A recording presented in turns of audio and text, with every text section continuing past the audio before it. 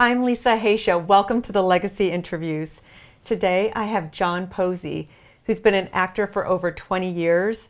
He's created and stars in a one-man show that he's toured the country. He's done hundreds of commercials. He's been around the block. He came out here, I believe, he'll fill me in, to be a star of a major TV show, and something happened. So today we're going to talk about the highs and lows of success, fame, and just life, and how to balance your personal life with career success and how fame could mess things up in between. So welcome, John. Thank you. Hi. How are you? Good. How are you? Good, thank you. It's so nice to have you here. And the hot weather went away. It's a beautiful day in California. Mm-hmm. Which is, we're so spoiled and used to. But there was that one stretch of time that got a little out of control. No, it was beautiful today. How are you? Yes, I'm very good. I'm excited to have you here because I know you have so much to share with the audience. You know, our mutual friend Matt told me so much about you and how inspiring you have been to him. So. Yes, I met Matt in a workshop and immediately came to my story as to how I got out here. Everybody has a story.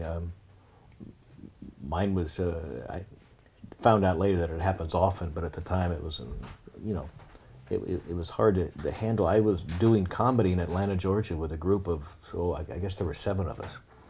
And we thought we were very good. We thought we were going to replace Saturday Night Live. We had that kind of energy. We're all in our 20s. And really doing fun work, very talented people. And we were getting some looks, and we were getting some heat. And then one day somebody from ABC had come to see the show. I didn't know they were there. And they pulled me aside and said, hey, we love your energy, your look and everything. How would you like to fly to New York and talk to our developmental people about finding a series for you? We think you're perfect for a number of things. And I thought, you know, Atlanta's a hard town to leave. It's a beautiful city. Had good friends, had a lot going on. And as an actor, there's a lot going on there, whether it's theater or the TV or film that's coming through town and some of the lesser things that are available to an actor there, but we all loved it, and so I had to give it some thought. But I went ahead, and what I did was I wrote a quick 4-minute monologue because I was sure that people in New York had seen every monologue ever performed, and I thought, well, I can't do that, so I have to come up with something original, which I did. Went there. It was a huge success, and they immediately assigned me, as they said they would, and put me on a TV show, which happened almost immediately thereafter. And I thought, wow, that was too easy. And how old were you at the time? 30. Okay. So I was a little late getting out here. You know, a lot of actors get out here when they're 20, 21, maybe younger. And I have a story there too. So I was 30, and like I said, kind of enjoying where I was. And you know, a lot of actors do very well and stay in those communities, or New York, or San Francisco, or Chicago, or places like that. So I don't know if I was dying to get it, but once it became available to me, I thought, this is fantastic. And I did go shoot this pilot for a TV show. And it was going to be a huge part of this Friday night lineup that ABC had. Should I tell you what the show was? No. Oh, okay, okay. Everything was great. And I went back to Atlanta to pull my stuff out in a trailer, and halfway across the country got a phone call that I was no longer in the show.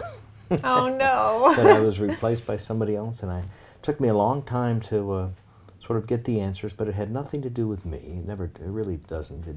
It's always sort of relationships. Somebody had somebody else in mind. He was unavailable. He became available, and so that was it. And do you want to reveal what show that was? Yeah, it was Full House. Okay. I was the original dad on Full House, and that wasn't what I really came out to do. That wasn't the kind of comedy I was doing, but it was something that was offered to me. I was 30, I was young, it was exciting, and big hit on ABC. And again, it had nothing to do with my work or anybody else's. Yes. It was just one of those things that happened. But it did leave me kind of spinning, saying, what just happened? One day I'm minding my own business with a group of 7 close friends, and we're doing great original comedy that included music and dance and improv and everything, just having a great time. We were starting to get some notices. This is back in Atlanta when Jeff Foxworthy was there and those kinds of guys. We were all friends and trying to make our name. And so I was literally about to go back to Atlanta. I said, I'm leaving Atlanta, I'm never coming back. But an agent pulled me aside and said, don't, just go to New York, take some time off. I'm going to put you in my commercial division up there where you can shoot a few commercials and then kind of figure out what you want to do. And so I went there, and those few commercials turned into dozens and dozens. I didn't know you could make a living doing that. Apparently you can. Yes. So for some reason, I guess I was the Procter & Gamble guy or something like that. I looked at the guy next door, so I just got job after job. But while I was there, I took what essentially was this little monologue that I had done for the people at ABC that they loved so much, and I kept looking at it saying, there's a story here. And it was a father and son story that when I first wrote it, I wasn't sure what I had, but I kept looking at it. And it became, while I was in New York trying to clear my head of what just happened, I wrote what became a long-running, successful one-man show called Father, Son, and Holy Coach. And it was a father-son story where the father had thought that his life was somewhat of a failure, and he was going to relive his life vicariously through his son, whether his son wanted to participate in that or not. Having said that, it was told largely through very broad comedy until it wasn't, until there was some pathos involved. And it was essentially, my dad was kind of that guy who thought he had a failed life, even though he didn't. He just passed away this year, and I couldn't believe the outpouring of he was a teacher in high school of all his previous students who came to tell me what a great teacher he was and how he changed their life. And I thought, gee, I don't think he knew that because we used to have these conversations. And that led me to write this thing.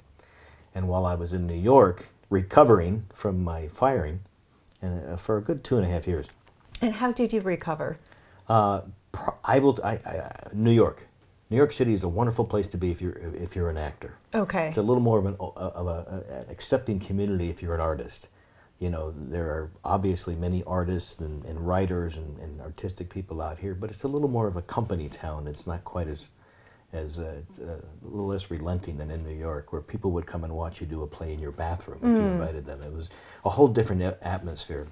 So you recovered through doing work and just jumping into other projects. Finding out that I could do this. My day job was actually shooting commercials. I wasn't even reading for theater or anything else because I'd become so ensconced in this one-man show that I thought, I've got something here. The stuff just kept flowing out. I would sit in these little Greek diners at 1 o'clock, 2 o'clock in the morning with the summer rain coming down. I'm from the East Coast. I'm from Florida and Georgia, so I appreciate the weather that comes in. And I wrote this thing, and as soon as I staged it, I got this enormous response from it. And I thought what I was doing was creating something to draw attention to myself as an actor. And it turned out I was more concerned with what people were saying about the certain passages and what I had written. So obviously I found out by accident that I'm a writer. And I encourage all actors should be writing. Oh, absolutely. They just have a great ear for dialogue, Yes. and every actor should be writing. And I kind of, even though in college I studied, it was more like advertising writing. It was radio, TV, copy, and things like that. I hadn't gotten into screenplay work, but I found I had a natural skill, dialogue and voice, and how to balance pathos and comedy. And I got into this thing, and I brought it back to L.A. in 1990. Decided to stage it. I'd staged pieces of it in New York, and I felt it was finally ready. It wasn't. It kept developing for years and years. But when I finally put it up, not only did I get an enormous response and great reviews from people that you wouldn't think you'd get great reviews from, but sure enough, a studio came and wanted to snatch the rights up right away, and that wasn't why I wrote it. And I thought, I don't see it as a film, but okay. And so from that, things started to pop, and all of a sudden I had this piece. And I did tour the country with it for almost 12 years. I got into with a booking agency out of New York, took this on the road, and it was just a wonderful experience. I eventually stopped because my kids needed me at home. I had 2 little guys. So back up a little bit. First of all, how did you get into acting? When did you get married and have kids during all of this? Oh, yeah. And how did you have time to do that? I wasn't studying, and I discovered a lot of people come out here and they have their degrees in theater. It never occurred to me to do that. I was at the University of Florida studying the journalism, broadcasting. I thought I might wanted to go into the sports world, but I found myself bored when I got closer to what actually you would be doing. This is before ESPN came along. And I thought, I don't want to do that. And I sort of found myself with these improv groups on weekends, making $10 a night, and I thought, this is a lot of fun. And while I got my degree in advertising and journalism, I quickly found myself on the other side. I had no theater training before I got here.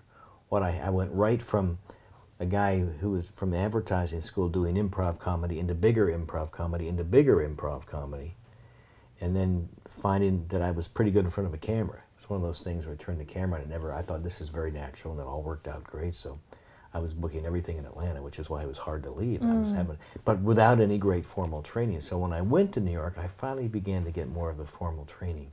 So the craft started to make a lot more sense to me, which is another reason New York turned out to be a great 3-year run. Then when I got back here, it was shortly after I got back here that I got married to a woman who's not in the business. She eventually had to become, because I have a kid who got in the business, and I'll tell you about that. So she became an expert in the business, but she wasn't. But what was she doing at the time? She was working as a kinesiologist. I got hurt playing a softball game, and when I met her, I was doubled over because I couldn't stand up straight. So I went to a doctor who sent me to her, and we got married shortly thereafter, and are still married. Just celebrated our 23rd anniversary. And I put this piece up just before my first son was born in L.A. And again, it was a big hit, and also it was funny because the casting community thought I was a New York actor, even though I was from Georgia, spent 3 years in New York, and suddenly I became this. Hey, this guy's good. He's trained in New York. Oh, okay. But I became and now here's what happened to the play. Immediately, I was approached by a studio who wanted the rights to it, and I said, well, I can't turn it down. But it put me in a very scary situation. They said, we want you to write the screenplay to your own play. And the play was a series of non-connected events that I connected through certain devices, which you can do in theater, which doesn't work in screenplay. So I immediately became terrified of how am I going to do this? Because I'd never written a screenplay. I had written 30-second radio commercials and TV commercials as a college kid, but I hadn't progressed beyond that. So I kind of had to learn on my feet. But again, as that happened, I found out that I had just sort of a natural affinity for voice and dialogue and how to structure a screenplay, and wrote a screenplay that they liked, but it never got done. It was always bouncing around, people coming and going. And I have since written 9, all of which have been optioned or purchased, and some are still out there. 1 actually finally got made a few years ago, and 2 are still in play, and I have another one, and it's been kind of like my acting world, the ups and downs of a writing world, where you think you have a deal someplace, and you're at the studio level, and you're meeting the top people at the studio level, and something comes along and shuts it down that has nothing to do with the script. So I thought, this is kind of like acting. the same ups and downs, although you put a little more into the writing. You might put 9 months into a piece, and someone will go, oh, it turns out someone else is doing a similar story. Or Disney once hired me to write a great biopic on Eddie the Eagle, the infamous British ski jumper. I was 6 months into it, and everybody was really happy when we found out somebody else actually had this guy's rights, and he didn't know it. He had sold them because he didn't have legal counsel. So it went away, and to this day, it's probably the best thing I've ever written, and it'll never get made, I don't think, because of the legal. Because so many people have that issue here. I know. And just with Studio Folds, I once wrote a script and sold it to a studio, and it folded. Yeah. And they said 3 producers are attached. If I wanted it back, I'd have to pay 3 times the price. Oh, it's crazy. And like, and I just thought, want my idea back. You just want your idea Yeah. back, and I've been down the road with this, and it's been, or when you go in for a writing assignment, Yes. they say 1 of 4 of you are going to end up writing this. Go give us your best pitch, and I'll go away and put up 40 pages. Yes. So when they say no, it's like a dagger in my heart. It's okay if they say no as an actor. Yes. Someone can say, we liked you, but this guy's taller. We're going to go with him. I can buy that. But as a writer, I find out, like, when the play got the big reviews, I suddenly did not care what they said about the actor, because I knew I was playing 22 different roles on stage, 2 of whom were women. 1 was a dog, and the rest were on this entire town. I'd love to see that. And it's really wonderful, but if somebody made any comment about a passage that didn't work, I'd go nuts trying to figure out what happened. Why didn't they like it? So obviously, I sort of shifted to that direction. Never stopped acting. I mean, But how did you deal with the highs and lows and the rejection and? I think that first rejection, for some reason, I think when I came out here, I had no mentors before I got here, but before I left, somebody said, find a mentor as soon as you get there.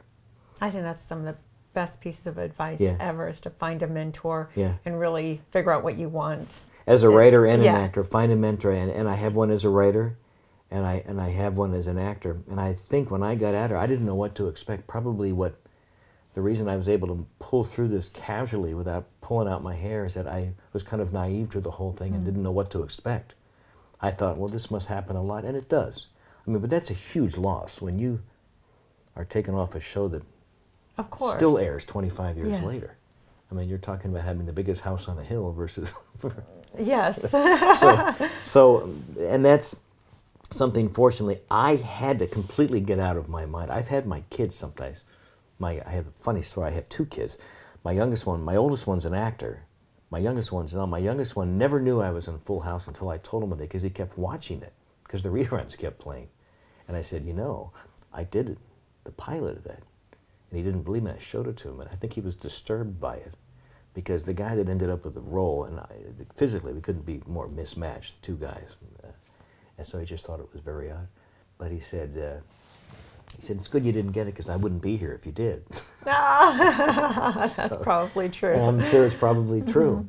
So I try not to think about it. It's come up a few times. I've gotten calls when they do the anniversaries of the show, and people find out that somebody else had actually shot the pilot. And I'm sure that's happened to a number of actors, where they call them and say, we hear you were the original choice for Bonnie and Clyde or for something Disney that never happened. How do you feel?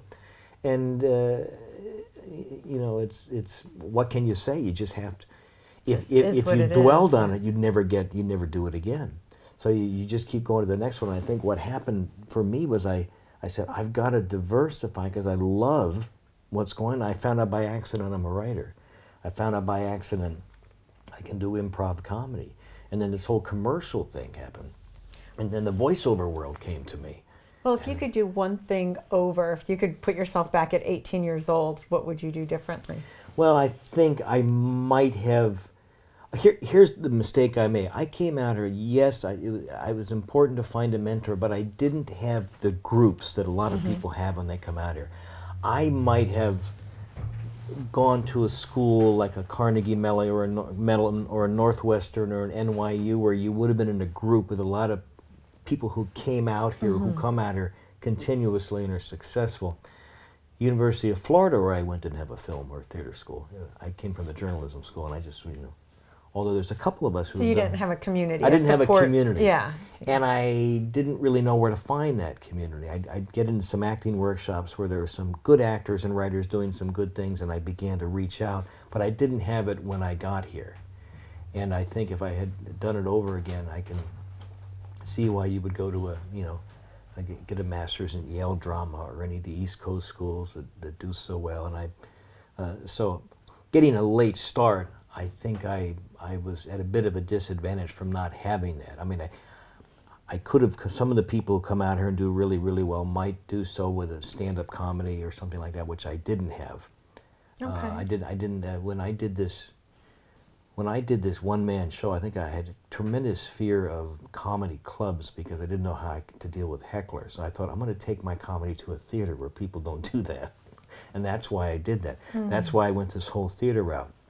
But there were other actors doing the same thing, these one-man shows at the same time, and becoming quite successful doing them, some of which were turned into films. So what would you do differently? Would you take the chance and go into different venues? I think I would have. I think not. I don't know about comedy. Do you think fear held you back a little bit? Yeah, fear of being in a, and chances are pretty good that I would have done fine that route, because I did a lot of physical comedy, and this play got huge laughs for 90 minutes. People falling out of their chair laughs, but I, for some reason, was much more comfortable in a theater. The downside of that is that you kind of have to produce your own thing, and it may or may not be a hit. It's not like you can just, you go to these comedy clubs where they put up the money. Right, You just do your 15 minutes and go home. This was different. This was me buying out the theater and producing it and hiring PR people. But I performed this show in front of as many as 900 people a night all over the country. And a little disappointed that it didn't become a film. It bounced around for years. And I just think it kind of required the right people to be in play. Absolutely. Even if it's the best thing, it's the right people have to come. It's the like right magic. It's yeah. And so when these things do get made, it is the right people. And I've seen it done. The one I did get made, it came together simply because a good friend of mine always knew this story and called me and said, "Hey, I'm running the studio right now. We're going to make your movie before something changes," and it happened. Okay, so again, connections, community. Yes. So there was it's the community that I didn't. I was coming out here as kind of like that lone guy. I'm going to do it myself. So what advice would you give to an actor or anyone who wants to pursue their dreams and move to a different place? And what advice do you give to your son? Well, my son, I told him, I have a son who has the lead in his own TV series. He's 23, turned 23 last week. He's been working as an actor since he was 7, film and TV. Overseas, here, everywhere, and he's done very well. I had a couple of years where he didn't, but what I told him was that be very, very humble, because while you may be successful now, there's a lot of ups and downs, people moving up the ladders, coming down the ladders. Be humble, be collaborative, and he's bought that lock, stock, and barrel, and the network consistently talks about what a great ambassador he is for his TV show, and he constantly steps out to promote the show. Over and above what he needs to do, over and above the calling, and he just does a great job and seems to really love life and love the business. But I think any actor, hook up and get with kids who are making things happen, because there's always a generation of people coming up. Try not to do it alone. If you didn't have the advantage of coming from one of the great film or theater schools, find them when you get it, because there's some great workshops out there with people doing great things, and just get with them, because one will bounce off and become a writer, one will become a showrunner, one will become a producer, and some will become actors of success and stay and keep growing. And that was my mistake, I think, was just sort of trying to be the Lone Ranger. But I did learn to diversify, so I would tell any actor, explore the voiceover world, explore what I didn't have when I came out here is the YouTube world, where you can create your own. You don't have to go on stage and create a one-man show. You can do it on YouTube nowadays and get the same response. Understand the commercial world, understand the industrial film world, understand that you can write, understand that you don't, if you're trying to get noticed, if you don't have the money to do a 5 or a 10-minute movie, put up a one-man show. How does that advice lend itself to any career? If you were to advise any, high school student, college student about their future, what advice would you have for them? Well, I think if you get locked into just one thing and you're not able to diversify or look at all the possibilities, because the world is changing so quickly. I'm a little fear of my youngest son, who's in college now, and he hasn't quite found it. And he's not a kid who wants to get into computer programming, which is what everybody says. If you want to make money, get into computer. That's not where he's wired. He's not wired that way. So I keep asking, do you want to be in this business? Do you want to be in that business? I'll throw out so many potential ideas just to give him the notion of take your idea and move it this direction and move it that direction. There's nobody can tell you that you can't have variations on a certain theme of where you think you're headed. It's the same idea as, if you believe it, you can do it. When I came out here, I think part of it might have been naivete, that maybe had I known how many people were competing for the same job I was after, I might have gone, geez. Right. I don't stand a chance. But I never paid attention to that. And somehow I've succeeded. I've been out here 30 years and still banging around and still having fun and still working as an actor and as a writer. So how do you keep your marriage together in a career like this? You said you've been married over 20 years? Yes, my wife was not in the business. Our first son became an actor early on at the age of 7, so she was forced to learn the business to protect him, because, you have kid actors and there's a lot of people who try to take advantage of your time. So did she quit her job and become... Yeah, she did. She got out of the medical profession and became a stage mom for about 10, 11 years until he was on his own. So she learned a lot about the business. She worked on a number of studio films that he did, so she had to learn quickly. and did a great job. And from that, actually wanted to write, and she and I have written the script together.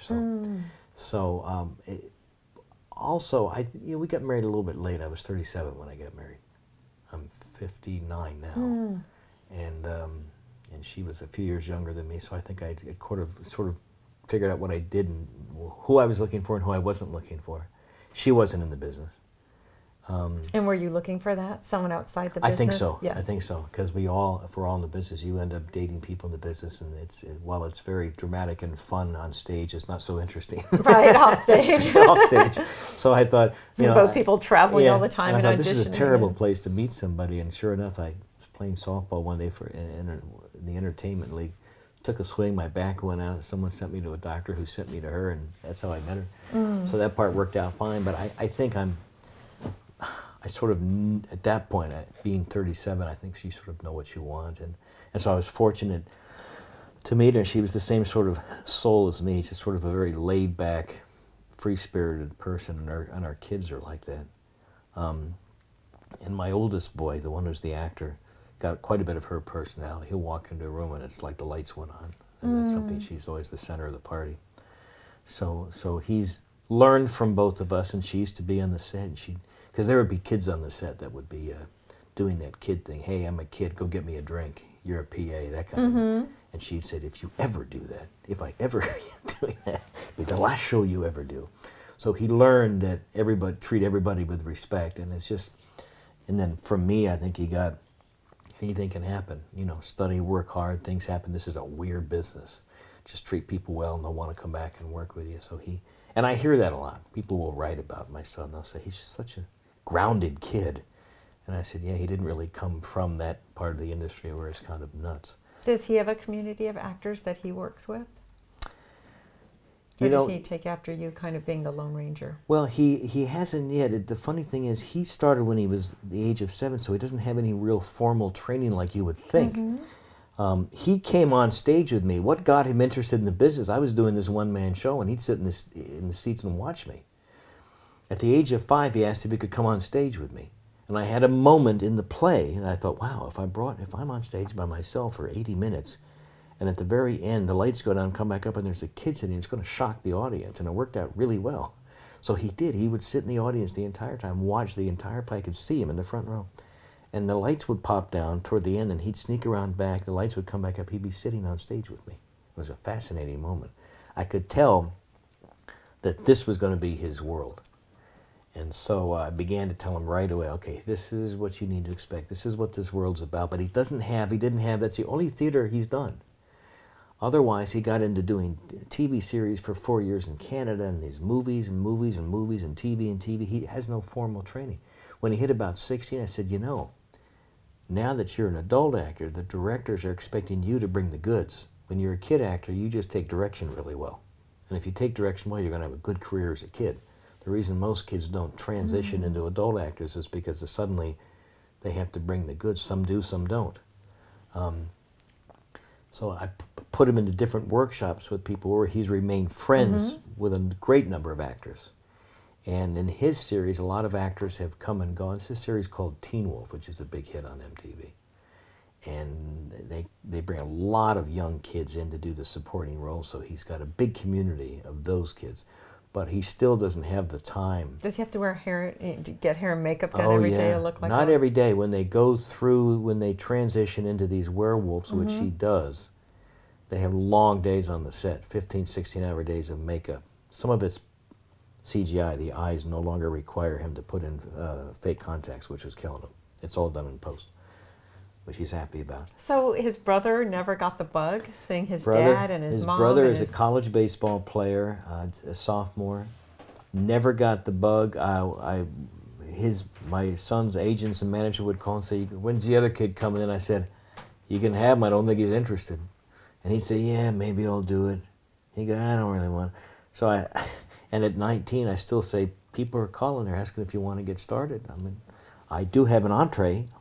No, I don't think so. So you stop after that. At some point, they have to want it. Oh, they have to really want it. You don't want it. You're not going to make it, and you're going to waste your time and just be filled with rejection. As a father of an actor, I can tell you that that's 150% true. If you're trying to push a kid into this business, it'll have horrible results. And I've seen it a lot. I saw it in New York and here, where obviously the parents were more interested than the children were, and that was bad. But this kid, I said, how about cinematography? How about editing? How about, you know, you can I can give you 5 directors you can shadow right now. Are you interested? No. Okay. Well, if you are, whatever. Well, you know, otherwise, you know, he's a baseball player, so kinesiology maybe, like your mom did. Nah, I don't know. So we'll find out. Something will hit. And he's not. He just turned 20 yesterday. So I had 20 and 23. So the first kid knew what he wanted from a young age, even though he's had moments where he thought, geez, I don't think I want to act anymore. And that's why studios don't work with 17-year-old actors, because they don't have to. They get the 18-year-old to play the 17-year-old. Yes, exactly. Because 17-year-old kids are unruly and won't behave. I have a 26-year-old friend who's playing 16 in a show. Yeah. Like, oh, that's why they love it. They say from 15 to 18, this kid's not going to work, because nobody cares. They don't want to deal with parents, they don't want to deal with teachers, they don't want to deal with welfare. We're going to look for an 18-year-old to play 15.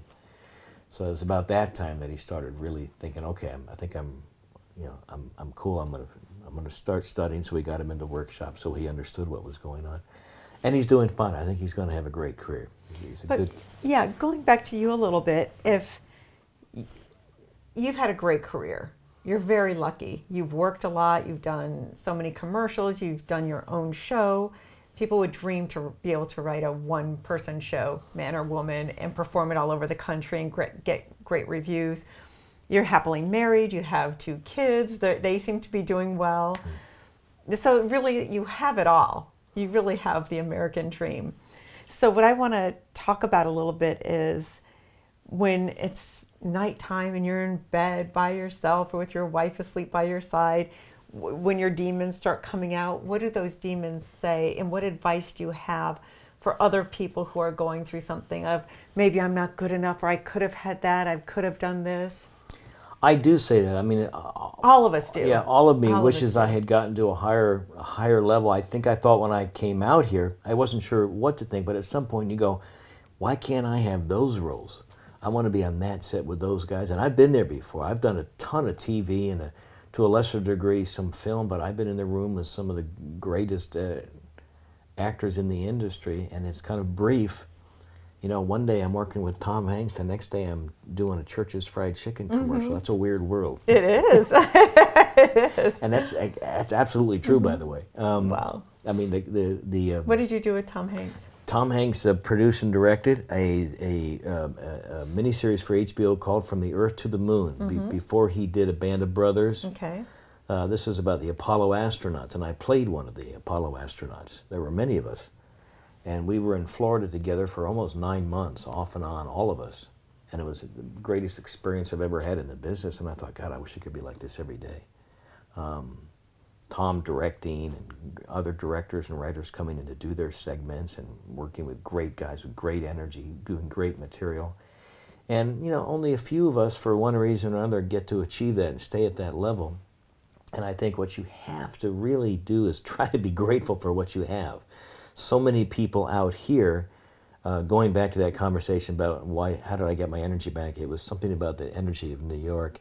Out here, sometimes it's a little harder of a struggle because everybody's clawing to try to get to the top. But if you can sort of be grateful for the areas that you do have. I mean, I've been fortunate to be a TV actor, a stage actor, a voiceover commercial, and a writer. And when one doesn't work, suddenly something else opens up, or that one shuts, and I'll go over here and there's an opening there.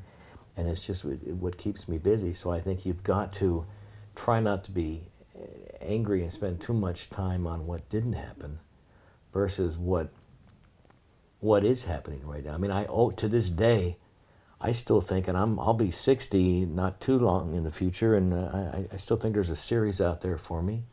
I've written a screenplay that Tyler and I are hoping, my son, that's his name, Tyler Posey, are hoping to produce together that I wisely wrote the lead role with him in mind. And so I'm always thinking positively that this stuff's right around the corner, it's going to happen. Keep plowing away at it. But while you're satisfied with what you've done, right? You're not, because I think one of the big mistakes most people do is live in the future. Oh, it's right there. I'm going to get it. It's right there, instead of going, I'm there. And if I get that, that's an added bonus. You know what I mean? Can you explain a little bit of the difference? Yeah, I've learned that I've had to do that. I mean, if you don't show some gratitude for something that could be, what's the low end here? It could be it could be an industrial film, which is something that doesn't even air. It's you're doing something for Walmart or a Home Depot, a demonstration of a tool, and you go, well, that wasn't really rewarding. But then you go, well, wait a minute, you know, it's all part of what we do, and probably all of us started there, and I'll still go back to that. But what I've learned is that I never say no to anything. And while I hope that there's opportunities in the future, you have to look at every level that's available to you, and be grateful that came your way, even if it's a little tiny piece of theater and there's 5 people in the seats, which is, I've been down that road before, because it's part of it. And I think as an actor they say, be careful about playing for the result. Even when you're in the room, you're auditioning, don't play for the result. What's the result? To get the job. No, exactly. You never do that. You play, you have 2 minutes. Everybody in business complains so much about the audition process because it's not easy. I mean, it's a weird deal. Yes, you have to be in the moment, love what you're doing, and not want it for any other reason except for you love what you're doing. Yeah, and you get 2 minutes to show that, to show your thing. There could be 10 people staring at you, and it could be awkward. It's as awkward for them as it is for you. You know, nobody wants to shake hands. They want to go hi. They want to get you. They're hoping you're the guy that comes in. And that's what they want. That's important. They want you to succeed. They want you to be the guy. Yeah. Because they do, and if you know that, if you go in knowing that, it takes a lot of the fear out of it. Exactly. So you have to, everything has to be, whether you're acting or anything else, in the moment, right then and there. If you start thinking about the result, geez, if I get this, I'll get this, then I can meet this guy over here, and I can build that addition to my house. That kills everything. So it's all about one little moment at a time of what you're being given the opportunity to do. If it's a little theater piece, or if you have written a piece, and you don't know whether somebody's going to buy it, but if you're writing it, you're writing it for you. You have no idea whether anything's going to sell or not, but there's joy just in the process of writing. So what do you want your legacy to be? Well, maybe I'm the guy that I'm the guy they couldn't fire. You know, I came in here, lost something big, and then well, it depends on how you look at it. But I think I have a much broader horizon as a result of that. I don't think had that show had gone with me in it, I don't think I ever would have put pen to paper and written the stuff I've written. And I have a nice body of work. Not all of it's been made, but it's all sold and it's all out there. And and I've learned that I have a voice, and people are interested in reading. People are interested in buying what I wrote, even though that's not why. Well, initially that's not why I wrote it, but I still continue to write. As an actor, as a writer, you have to do the same thing. You have to write for yourself something that you want to watch. So the stuff I write's a little harder to sell nowadays, you know. For what you want. For what I want. You know, people the studios are making different movies than what I'm writing. So you have to pull together a group of people that have passion, that they can put the money to something. But it's all about you know, stop saying tomorrow, tomorrow, tomorrow. You can do it right now. Eventually these things come back and people find them. Yes. Just keep building the body of work that you do at no matter what level it is. So for your legacy, what would you want it to be that you've built this body of work? I built a body of work, and Posey Part 2 to come in behind me. I gave him the tools to understand. So, and that's something that I'm proud of, that I was able to, you know, some people would say, you let your kid be an actor? Are you nuts? And I said, well, no, he gravitated to it, but I gave him the tools to do it the right way. And so that would be my legacy, and the fact that I came to a town knowing nobody and had a kind of a false start, that I was able to bounce back. I feel like I'm that guy in baseball that keeps being invited up to the majors, and then they send him back down, and eventually he finally gets back up, and he just stayed with it. So I'm looking so forward to seeing everything you do in the future, and I know there's a huge part 2 in your life right now. Well, Tyler has actually expressed doing this one-man show as a two-man show, which would be interesting. That would be he would great. play the younger roles, and it is a father-son story, although it's my father and me. And if once his show goes to hiatus, or maybe they're done wrapping permanently, I think we may just do that. Well, I look forward to that. Yeah, that's something I think we'll do in the next year or so. Thank you so much, Thank John. you. Appreciate it. This is fun. Thanks.